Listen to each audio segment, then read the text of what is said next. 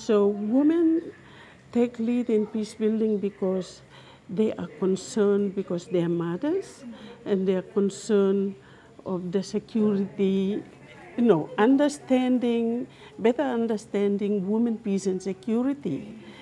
This is where the mothers are into.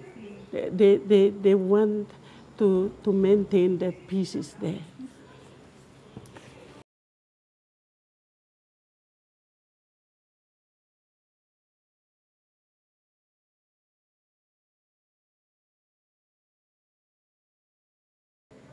With key lessons, first of all, Bougainville I see as one province or a region that has that makes peace the center of our living.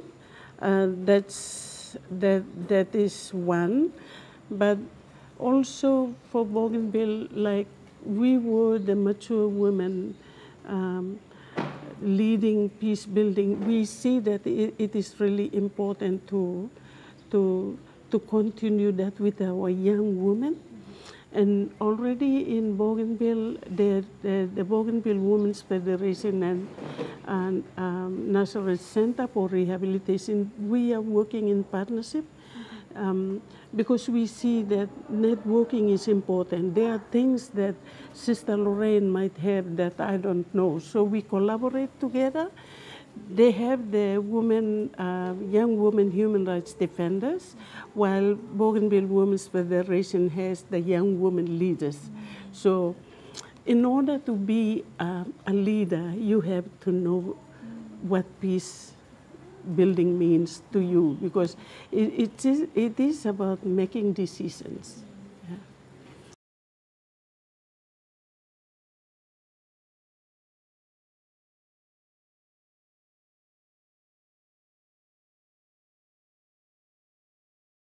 Well, peace building to me personally is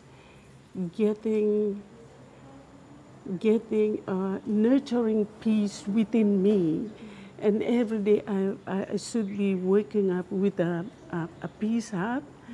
First of all, I have to greet my family, and then at the same time too, I'm starting with my children.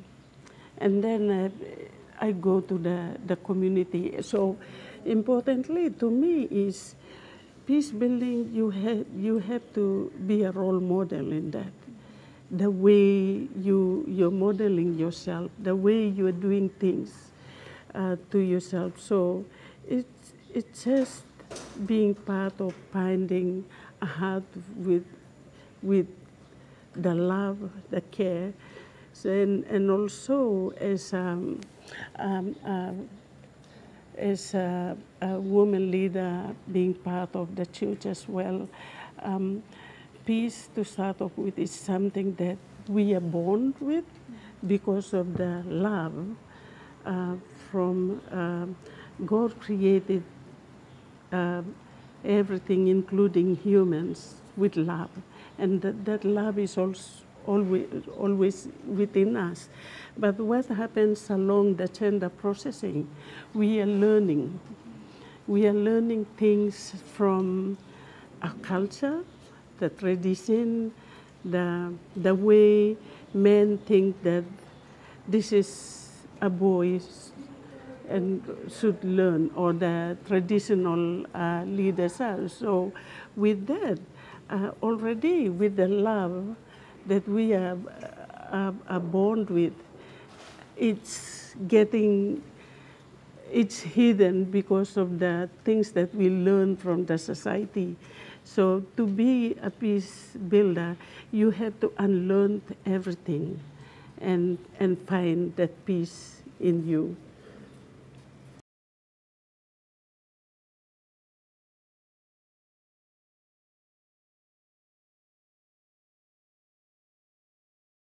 Yeah,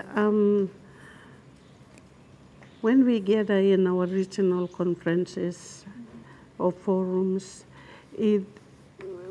because each one of us are working nationally, and we sometimes we don't have the time to sit and reflect.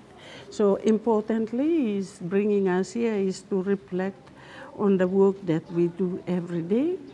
And after the reflection, this is where we get our strength to go back and continue to do that work.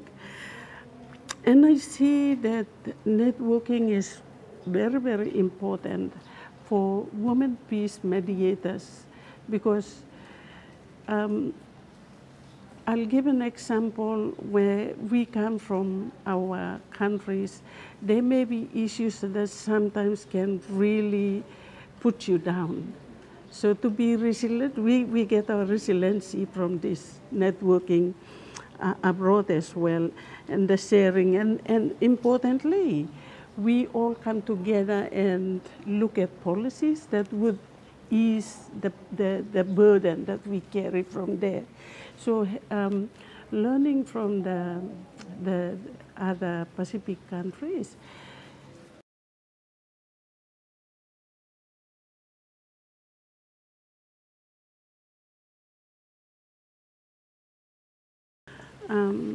yeah, I will refer back to a time the Kanaky, they were having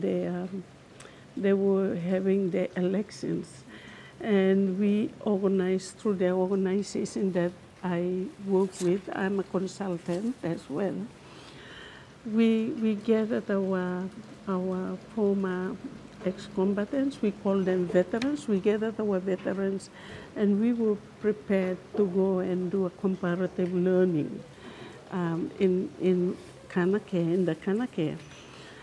Unfortunately, in the eve of the last day, of our travel the next day, something happened that our travel was canceled, and it was done. We don't know who did that, but yes, and I think we missed that opportunity. But looking back to the burden, the pain that these two countries are feeling, I think from here, let's start the conversation by coming up with a plan that would include the women of West Papua and the women of Kanaky to be part of the Women Mediators Network in the Pacific. You know, it's important that we accommodate them, we take them on board so that we can help in any ways that we can help. So I presumably want to start off with having the women of West Papua, as they are closer to us, to be engaging with the peace mediators of Bougainville, just to share the story and find an entry point into bigger developments of a way forward. Well, thank you so much for your time. I think that wraps up our interview. Thank you so much. Yeah. Thank you.